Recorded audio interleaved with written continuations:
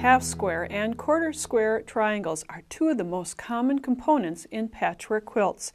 Traditionally, triangles are cut, then stitched, a process that often results in askew blocks.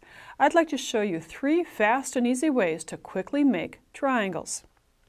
The quilt that we have on display is just filled with half square triangles.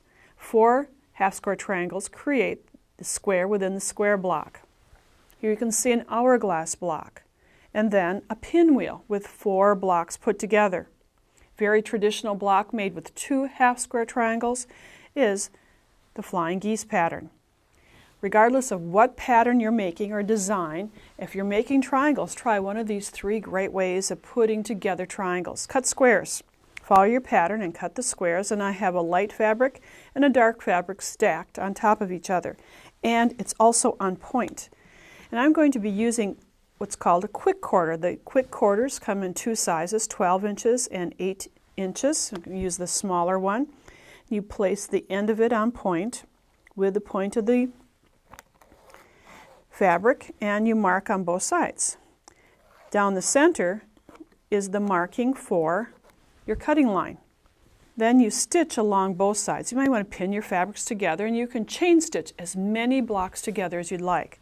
Then cut down the center, and when you do, you have a block on each side. So the results from 2 squares becomes 2 blocks.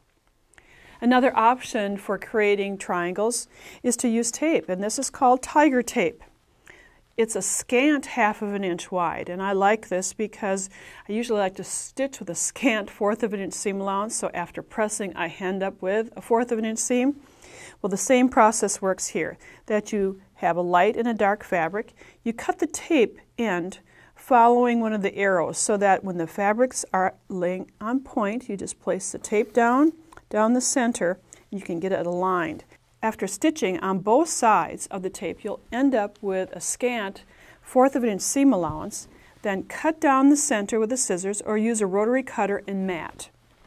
And then press open, pressing the seam allowances to the right side. Perfect squares of half square triangles. And now I'd like to show you how to make half square triangles from strips of fabric, not squares. I'm using Thangles, and Thangles is a paper that you can stitch through and use as a pressing guide as well. You can create 6 different sizes of triangles. Each triangle has its own packaging, from very small 1 inch half square triangles, 1 1/2, 2, 2 1/2, 3, and a very large 4. Like making half square triangles from squares, you're going to cut strips of fabric in contrasting fabrics, not squares. So again, using a light and a dark, and you're placing them together, right sides together, and then you place the Thangles paper on top. The packaging tells you exactly what strip width to cut. Sometimes it's easier cutting strips than it is cutting squares. The dashed lines are where you're going to stitch. The solid lines are where you're going to cut. So stitch along the diagonals, and after stitching all of them, then do the cutting. Below I have the squares cut. Notice they're a little oblong, but when they're cut, they'll be perfect squares. Then cut diagonally down the center. Now you can press with the paper in place, because the paper might give you a pressing guide, or will give you a pressing guide. And my iron is ready to press, and I have the paper aligned perfectly with the fabric edge, so I'll be assured of an accurate 4-inch finished block. The paper's still here. The size 80 needle that I'd use to do the stitching perforates the paper. You can just tear it away in seconds, and you already have your block pressed. And again, another great way of creating a half square triangle.